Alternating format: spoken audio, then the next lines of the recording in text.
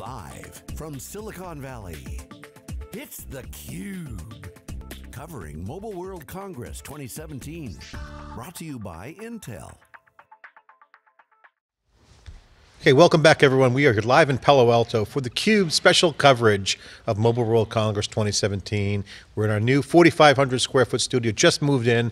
We'll be expanding. You'll see a lot more in-studio coverage from theCUBE, as well as our normal going out to the events and extracting the signal from the noise. I'm John Furrier, and joining me with Jeff Frick, General Manager of theCUBE. Going to break down all the action. As you know, we do a lot of data science. We've been watching the grid. We've been on the treadmill all weekend, all last week, digging into the Mobile World Congress sentiment, the vibe, the direction, and trying to synthesize all the action and really kind of bring it all together for everyone here. And of course, we're doing it in Palo Alto. We're going to bring folks in from Silicon Valley that could not have made the trek to Barcelona. We're going to be talking to folks on the phone who are in Barcelona. You heard from Lynn Comp from Intel. We have Floyd coming up next, CTO at SAP. He's going to be breaking down all the action from their new cloud. And big Apple news, SAP now has a general availability of the iOS native development kit, which should change the game for SAP. There is tons of smart cities, smart stadiums, IoT, autonomous vehicles, so much going on at Mobile World Congress. We're going to break that down every day starting at 8 a.m.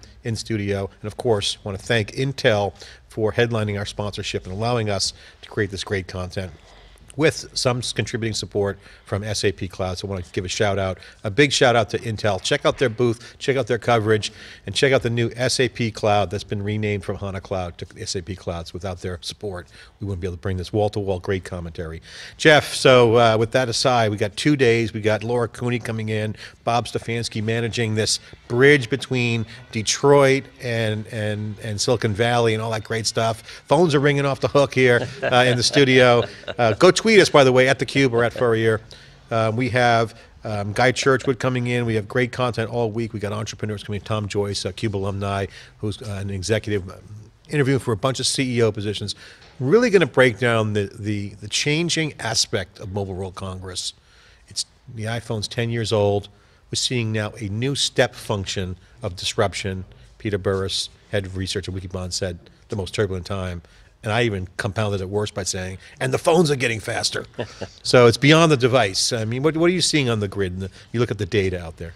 John, a bunch of things as we've been watching kind of the stream of the data that came in and surprised me. First off, just a lot of early announcements around BlackBerry and Nokia, who are often not really mentioned as the leaders in the handset space. Not a place that we cover real extensively, but really kind of these guys making a move and really trying to take advantage of the void that Samsung left with some of the note issues. But what I thought was even more interesting is on our hashtag monitoring tools that IoT and 5G are actually above any of the handset manufacturers. So it really supports a hypothesis that we have that while handsets will be better and there'll be more data enabled by 5G, what 5G is really all about is an IoT enabler and really another huge step in the direction of connected devices, autonomous vehicles. You've talked about it, we cover IoT a lot, but I thought that was pretty interesting. Well, the robo-car is also in there. That's a hashtag. Well, everybody loves the cars, right? Future. Well, it's kind of a symbol of the future of the car, which again ties it all together. Right. Well, it's the driverless race car, which is pretty interesting.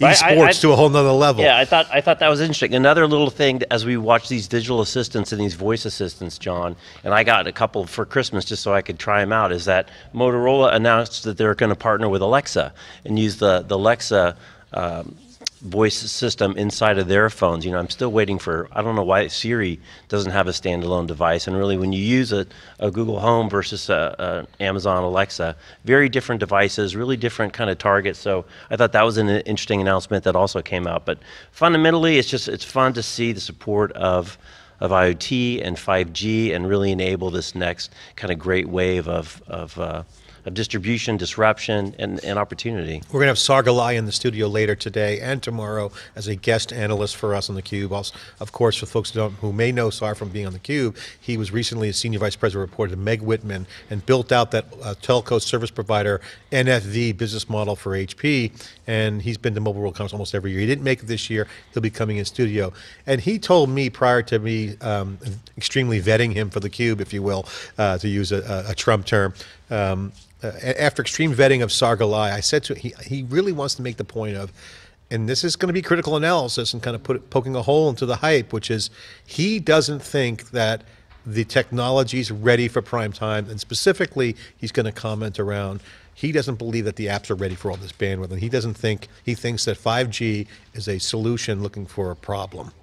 And I don't necessarily agree with him, so we have a nice commentary. So we look for SAR today on theCUBE at the 11:30. He's coming on. So it's going to be a little bit of cage match there with SAR. So well, I always go back to the Amara's Law, which again I think is the most underrepresented and most impactful law, which is probably in the short term, in the hype cycle, 5G is probably not going to deliver on the promise up to the level of the hype. But as we find over and over with these funny things like Bluetooth, who would ever like Bluetooth would be such an integral part of so many things that we do today. I think over the long term, the midterm, I think the opportunity is giant. I mean, I think for people to understand 5G, at least the way I was described it over the weekend when I was at my lacrosse games and soccer games over the weekend, is for folks that aren't in tech, 5G is the holy grail for IoT, mobile cars, and AI, because what 5G does, it creates that mesh of RF or RF radio frequency at a whole nother level. You look at the radios that Intel was announcing across their telco partners,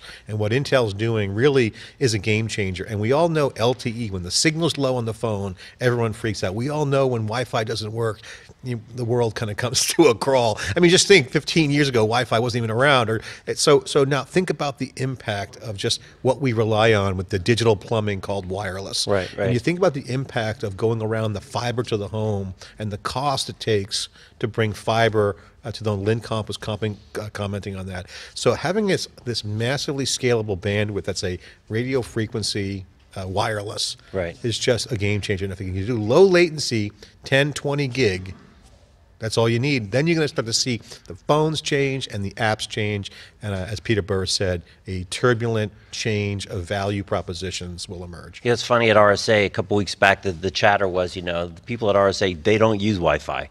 They rely on secure mobile networks, and so 5G is going to enable that even more. And as you said, if you can get that fat bandwidth to your phone in a safer and secure, more trusted way, what is the impacts on Wi-Fi and what we've come to expect, on our devices and the responsiveness. Now, all that said, there will be new devices, there will be new capabilities, and I guess the other thing is kind of funny is that, of course, the Oscars made their way up on the board. I thought that might wipe everything out after last night, but no, IoT and 5G is still above Oscars on the trending hashtag. Well, I mean, Oscars brings up, it's funny. I mean, we all watched the Oscars, the snafu. I think it was still game. There was some sort of ploy, but.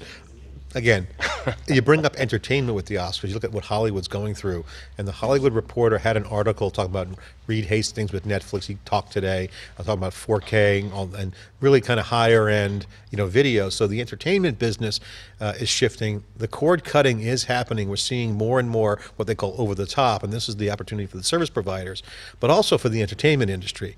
And with social media and with all these new form factors changing, the role of media will be a packet data game. And how much can you fit in there? Whether it's esports to feature filmmaking, the game is certainly changing. And again, I think Mobile World Congress is changing so radically. It's not just a device show anymore. It's not about the handset. It's about what the enablement is. And I think that's why the 5G impact is interesting. And then making it all work together, because a car talking to this device, it's complicated. So there's got to be the glue. There's all kinds of new opportunities. And that's what I'm intrigued by, the Intel Qualcomm situation, where you got two chip guys battling it out for who's going to be that glue layer under the hood. Right, and a lot of if you look at some of the quotes coming out of the show too, a lot of the kind of high level threads, you got to get away from the components and get into the systems and solutions, which we hear about over and over and over again. It's always about systems and solutions. I think they will find a problem to solve with the 5G. I think it's out there, but it is, you have to get away with the components. It's an ecosystem My philosophy, play, right? Jeff, is kill me with the bandwidth problem. Give me more bandwidth. Give me more. I will consume more bandwidth.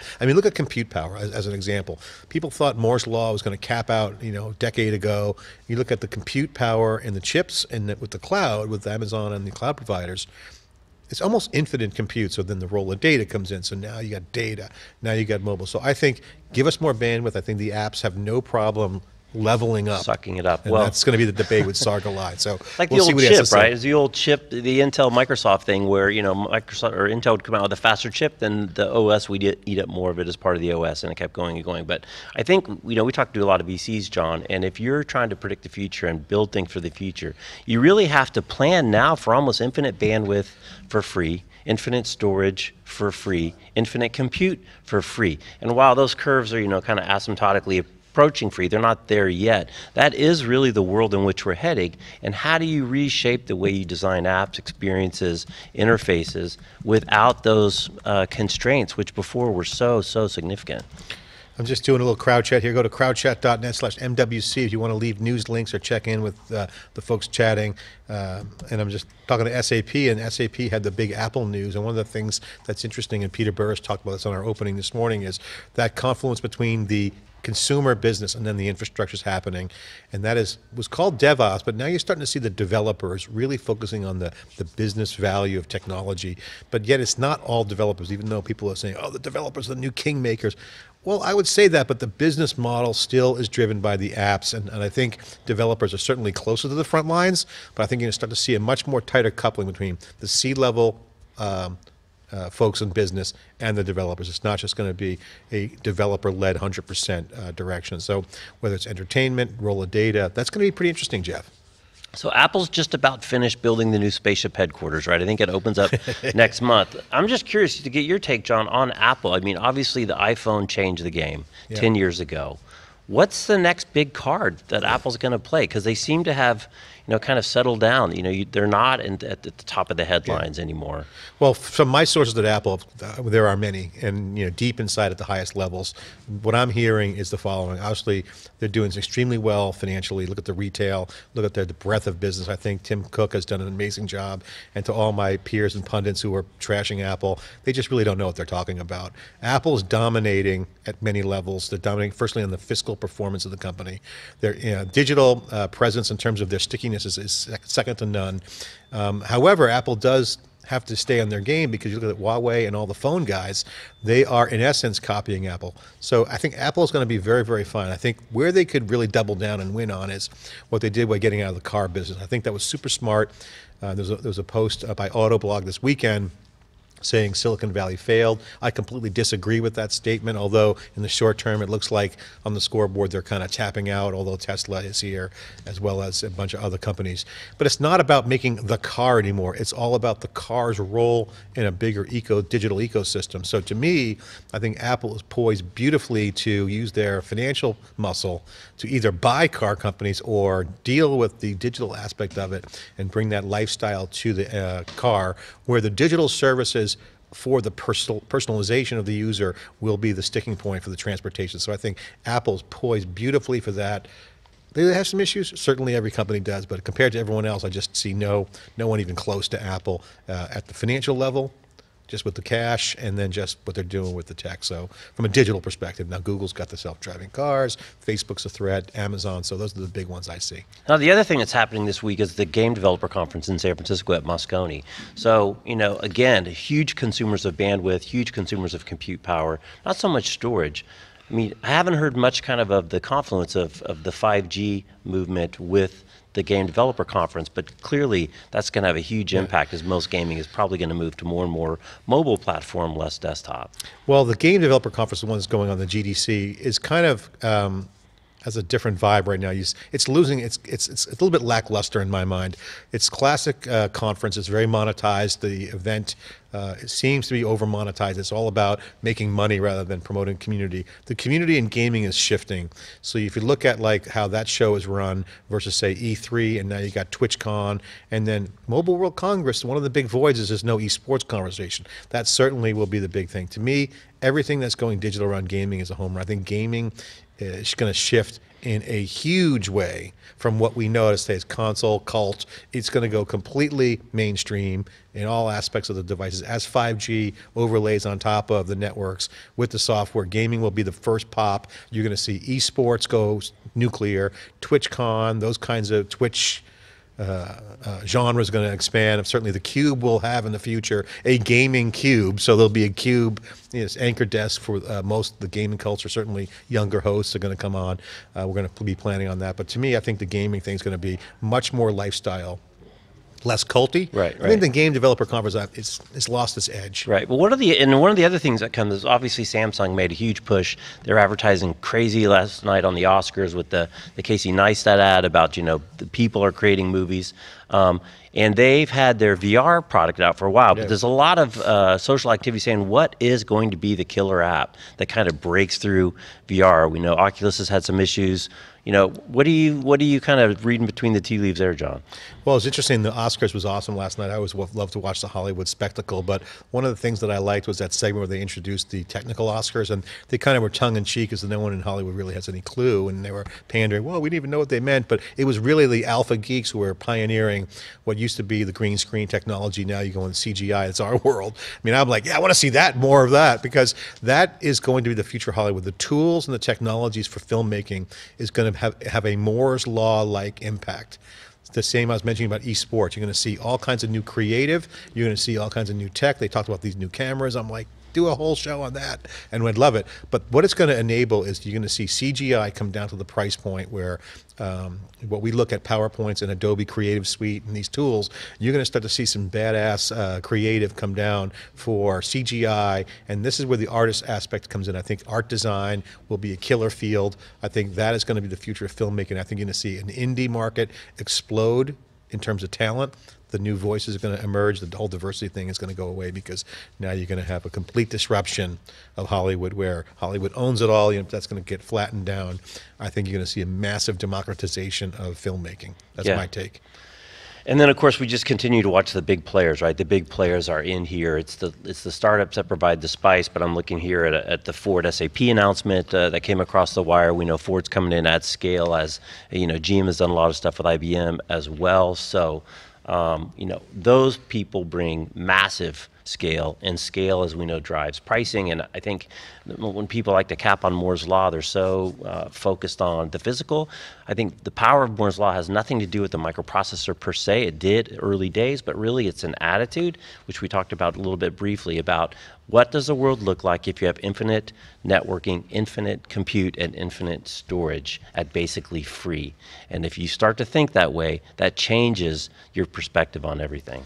All right, Jeff, well, thanks for the commentary. Great segment, really breaking down the impact of Mobile World Congress. Again, this show is morphing from a device show, phone show, to a full-on end-to-end network. Companies like Intel are leading the way, and the entire ecosystem of industry partners are going to write software for this whole new app craze, Mobile World. And of course, we'll be covering it here all day today, Monday the 27th, and all day the 28th. Stay tuned, stay watching. We've got more guests coming right back with more after this short break.